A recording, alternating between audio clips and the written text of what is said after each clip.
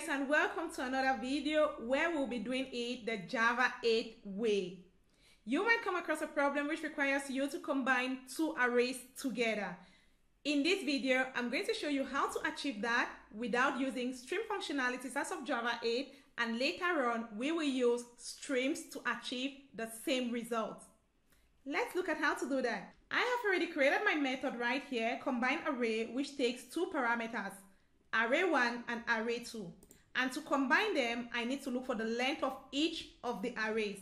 And I will do that as such. Integer length 1 is equals to array1 dot length. That's the first variable. And I'll do the same thing for the second variable. L2 equals to array2 dot length. Okay.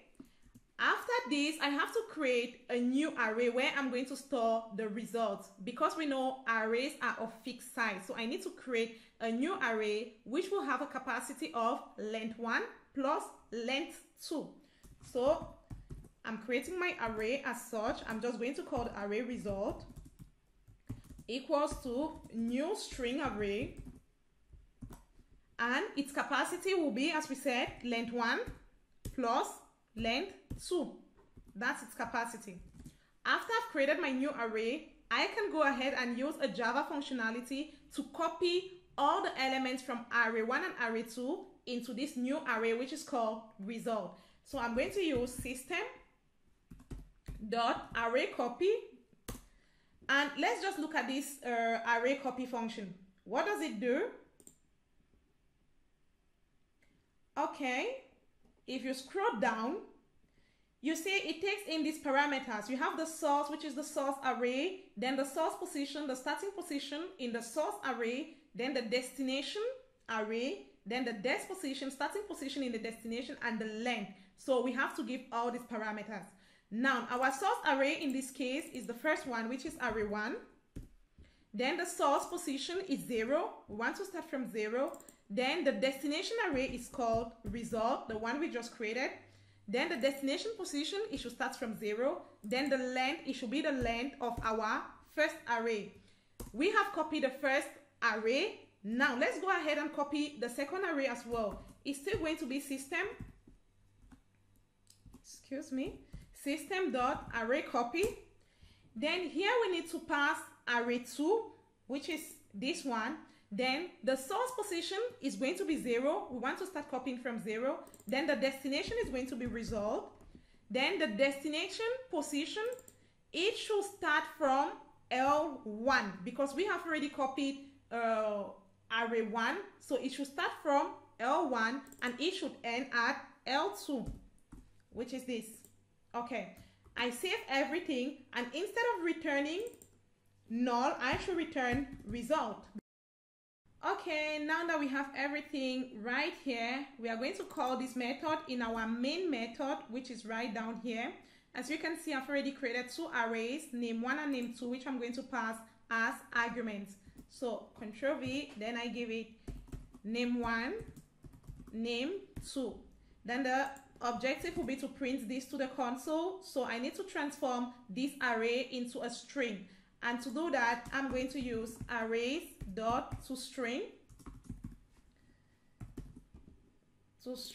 and I'm going to give it this method.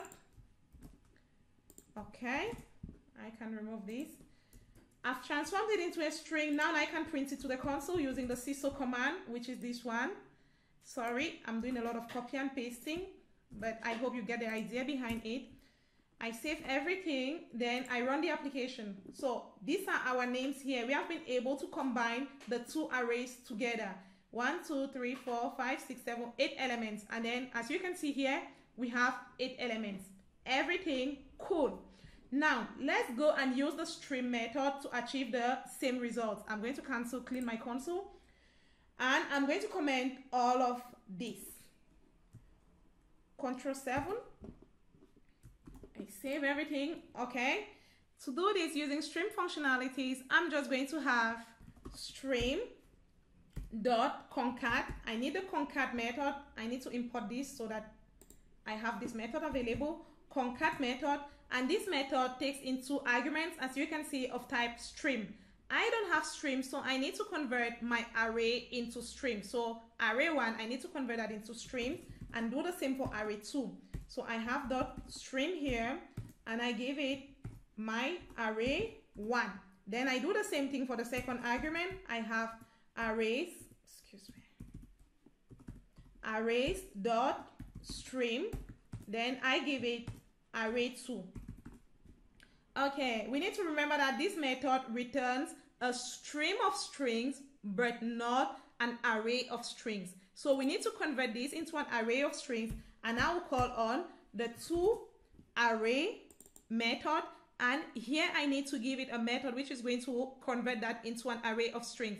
And I'm going to use method referencing as of Java 8 to do that. And I will have string, an array of strings. Then with method referencing, I can just put 2 dots and I put new to tell it return me a new array of strings. And I think that is it. So I can just return this here and it's going to work. I cancel this, I save the application, and let's run it to see if it works. Remember, we are calling the method right down here, so it's supposed to work. And we have our results. So as you can see, we have just 1 line of code which does the same thing as opposed to 1, 2, 3, 4, 5, 6 lines of code. Which one is better? Java 8, of course.